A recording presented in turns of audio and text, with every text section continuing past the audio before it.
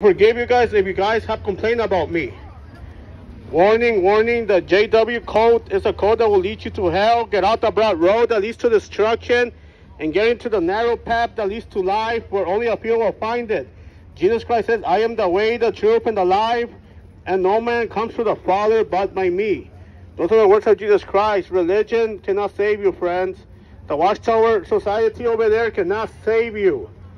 You know? I don't know if you guys call security on me. I don't know if these guys did. I don't want to make assumptions. I was standing right here and I was asked to move here, as long as they don't kick me out in the public sidewalk. But you know, I'm alone right now, so I gotta like keep it low key over here.